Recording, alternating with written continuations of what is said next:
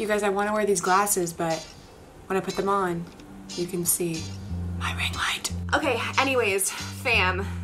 My name is Victoria Garrick and welcome back to my YouTube channel. Okay, so my room slash life is kind of a mess right now. I wish I could show you guys. Actually, I'm gonna take B-roll on my phone. Here we have an empty water bottle. We have swatches for the couch I'm choosing for my new place with Max. Just a million gift cards I need to spend, a gift that hasn't been given, camera battery, pen, computer, another half-drink water bottle, Christmas candle, Kleenex box, trash, new glass from Amazon that I'm wearing.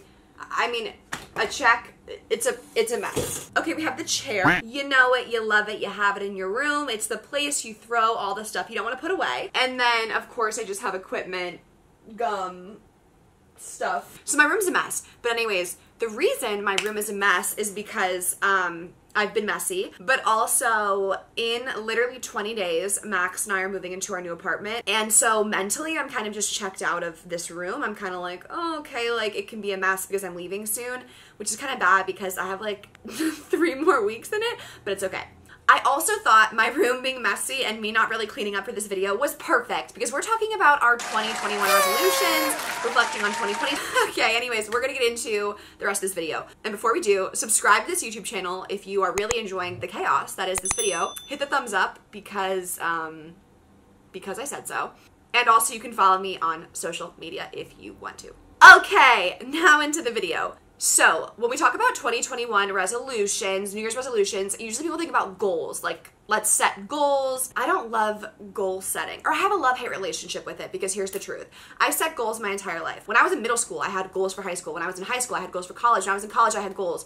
And it was like, I want to go to this school, I want to get this grade, I want to be a starter, I want to beat this team, I want to play this position, I want to do this. And I was so achievement-oriented that I lost this is getting real quick. I lost the fulfillment and joy that came along with the process and everything else in life. I don't want to make myself achievement-oriented again. That's one part of it. The second part of it is someone once told me, Ron Boss Everline came on my podcast, Real Pod. He's amazing. He is Kevin Hart's trainer, and this guy is so motivational. I definitely recommend you guys listen to that. But he said on the podcast, Real Pod, which you can listen to anywhere you stream podcasts. You guys hate me right now, don't you? On Real Pod, Boss basically kind of alluded to this point that if you set goals for yourself, you are also maybe setting limits, because usually a goal is something that you know you can do. What if you could have done 5 times better? What if you could have gotten here, but your goal was this? So, and he also basically said if you're so focused on a goal that you set for yourself right now, you might block out or not see the opportunity or the new path in something else. Like if right now, my 2020 Victoria self says, okay, for 2021, I want to host a TV show. Okay, that's extreme. And then let's say I'm so focused on TV show, that maybe midway through the year, someone comes, like a Quibi. Quibi failed, so this isn't a good example. But like a Quibi, and was like, Victoria, we want you to do this short form, or we want you to do a YouTube series. And I was like, no. My goal was TV show. And then I turned down an opportunity, or I turned down anything else that wasn't in my plan. So, I don't know. It's an acquired mindset, and should I nap and then come back and film this? I think goals can be great, and I also think they can be harmful. So the way I'm going to approach 2021 is not with concrete goals. What I'm going to do is try to set new habits. We have 2 categories. We have habits, and then we have an intention. So I'm setting a big intention for 2021. I've thought long and hard about this, and it is what I want to theme my year around, and the thing I want to improve the most. So we're gonna start with the habits because, you know, just gonna start small and like really get you guys excited for the goal. Okay, so I have 3 habits I've decided I want to focus on. Habit number 1. This is gonna be so hard for me. I want to wake up at 7 a.m. every single day, except the weekends. I am good at waking up early if I have something to do. Like usually I will schedule phone calls and interviews at 8 a.m. or 7:30 so that I have to get up and it forces me to start my day. But when I'm just filming or doing content, I don't have someone else to rely on for the day's work, I will maybe sleep in till 8 or 8:30, which I know doesn't even sound late, but I just feel lazy when the first time I sit down at my computer is like 9:30. I just feel like I've wasted so much time. And also when I was a college athlete at USC and we had to run in the morning, we would run at 6 a.m. and be done at like 6:15 because it was just like sprints, I used to like shower and be dressed for my day at 6:30. And my first class wasn't until 8. And I was like, I have so much time right now to do homework, to read, to talk to people. So I just think the earlier you wake up, honestly, the more hours you get back in your day. I'm going to try to do this just for the month of January and just force myself. For the month of January, you are getting up at 7 a.m. and we'll see how it goes. So that's the habit number 1 I want to get into. The second habit I have is be more productive with my days. I am productive, but I am also a procrastinator. Can you be both things? I am a productive procrastinator. I'm a procrastinating productive. Basically, what I'm trying to say is if you give me a deadline, I will get it done. But I could have got it done days before it needed to be done, but I wait till the last day to get it done, even though when I get it done, it's great. So I would like to make my life easier by doing things ahead of time and really spacing things out. I think something that will help with this is I have a tendency, and you guys have seen this in my bullet journal video and also my day in the life of work, but also I have a tendency to like start my week and then I just like stop. So I gotta fix that. Oh, this is a good example. Okay. So I actually did good this week. I have a tendency to write down like everything I want to do in a day, and you guys are probably thinking like, you look really productive with this list. Sometimes. Anyways, what I'm trying to say is I will write down on Monday, I need to do this, I need to clean my car, I need to blah, blah, blah, blah, I need to send these posts, I need to make this content, I need to edit this video, and then like by the end of Monday, I've only done 3 of those things because I really didn't even have time for all 7. So I want to be more productive at the start of the week, being like, okay, these are the 3 things I need to do on Monday, these are the 3 things I need to do on Tuesday, whatever they are, and then here's a list of extra things I can do if I finish these 3 tasks. So kind of just being more organized with my planning of the work I need to do with my daily life so that I can be more productive at the end of the day and get more things done.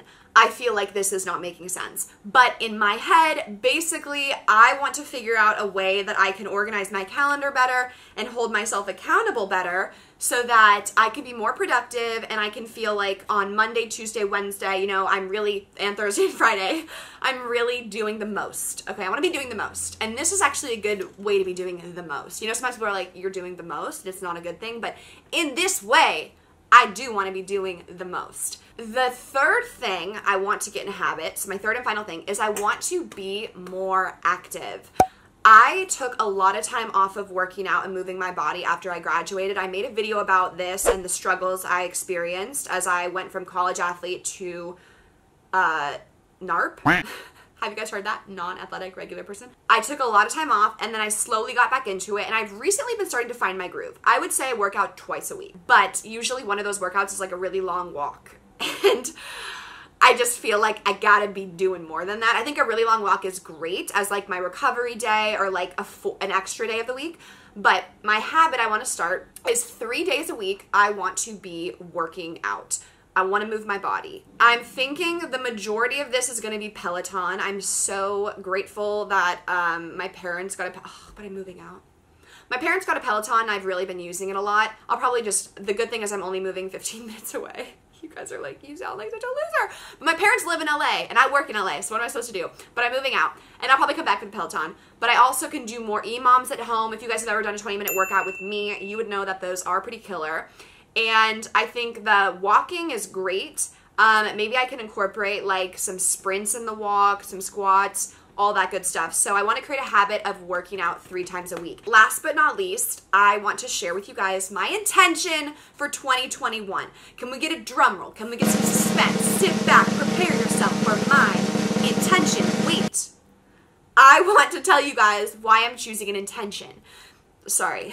Okay, so an intention is how you want to show up. You guys, I used to love saying like how you show up in life, show up, but then Claire Crawley on The Bachelorette used, I want a man to show up for me so many times that like it really just tainted the show up word for me. In this context, yes, how you show up, who you are, what you're about every single day. That's your intention, your intent, right, as a human being. And Dr. Michael Gervais is an incredible high-performance psychologist who came on RealPod, and he talked to me all about intention setting, and actually he shared the 4 things you need to do before you get out of bed in the morning, which have been life-changing for me. So if you're interested, I will link the podcast below. It's a great interview with him. Anyways, He talks about an intention, how you want to be, how you want to show up. If I think about what I want to embody for 2021, it is gratitude. My intention for 2021 is to be full of gratitude and constantly find the blessings and what I can be grateful for in every single moment and situation. I know that gratitude can come, what did I put? I didn't mean to put air quotes around gratitude. I meant to put air quotes around the like cliche, like be grateful, count your like everyone says those things, but you're like, yeah, and you don't really feel it. I want to feel the gratitude. I want to feel grateful. I want to orient each of my days around being grateful for what I have. If 2020, we're getting real now, if 2020 has taught me anything and taught us anything, it's just to be grateful for what we have because, you know, times are really tough. I think in general, I have a tendency to look for more. How can I accomplish more? How can I be more? How can I do more? I want to adapt an abundance mindset. An abundance mindset, I'm pretty sure, basically means I have it all right now and I don't need anything else. You know, and I think, and also gratitude leads to happiness. One of my favorite quotes ever from Dr. Varun Soni is, happiness is not a place you arrive to, it's a state you cultivate. So I believe that by finding things to be grateful for, I will see an improvement in my life, my overall mood, my happiness. I think it's a really important thing to do, and I want to give you guys a challenge. This is an exercise that can help you find the good in the world and be grateful. And the researcher of good exercise is basically finding 3 good things from your day. Right now, I want you to think about 3 good things that have happened in your day. It sometimes can be a struggle to find one thing, but really sit there and think about 3 good things. So if I have to think about 3 good things from my day, number 1, I was at CVS earlier today and the cashier went to see if she had extra coupons to give me a discount. I didn't even ask. That was really nice of her. She did not have to do that. Number 2, my little brother was going to drive me somewhere because I don't have a car, so I'm glad that he's taking the time out of his day to do a favor for me. And number 3, my mom texted me a picture of an inspiration and said this could look really cute in your room, you know, my new room at the apartment. So she was thinking about me and went out of her way to send something to me. So this is an example of 3 things that are good that I've found in today. And as you do this, you will be training yourself to look for good. So as you get used to writing down your good things, you'll wake up and you'll be like, okay, I'm looking for good. Or you'll maybe notice yourself be like, huh, that man held the door for someone. That's a good thing. Or it can be as simple as, oh my gosh, a cute little dragonfly helped another dragonfly. I don't know. So my challenge for you, I want you to comment down below right now 3 good things from your day. I know it can be hard, but I think it'd be really fun to fill the comment section with good things and also each do a gratitude exercise together. So that is what I will be trying to do every single day. That is my intention for 2021. Now, if you guys have any intentions, goals, habits, things you want to do for the new year, comment them down below. I'd love to share. I'd love to hear what you're up to. I'd love to root you on the same way you guys support and root me on every single week on this channel. I'm so grateful. I am grateful for you. Can we take a moment? I am grateful for you. Just to think that someone is in their room right now watching a video of me. My intention for 2021. It's surreal that you are taking the time to do that. So thank you. Thank you. I know the YouTubers that I watch and I stream and I, you know, admire them and I follow them and I think about how I feel that to James Charles and some of you might feel that to me and it blows my mind. So I'm so grateful for you. Thank you, thank you, thank you. Please comment down below. Tell me something good. Tell me something you're grateful for. I would love to respond. I will be responding to all the comments so that we can connect. Anyways, you guys, I hope you enjoyed this YouTube video. I actually had a lot of fun making this. So I hope that you enjoyed it. Don't forget to subscribe if you have not already so that you can get notified every time I upload a video. And also you can follow me on Instagram, TikTok, and Twitter if you want to keep up with everything I'm doing throughout the rest of the week. And last but not least, my podcast is called Real Pod. You can stream it anywhere. And this week I released an episode with my 2 best friends in the whole wide world talking about our 2020 reflection and our 2021 goals. So definitely check that out if you want to hear more about what I'm looking forward to in the new year. Thank you again so much for watching, and I will see you guys next week. Oh, and Happy New Year.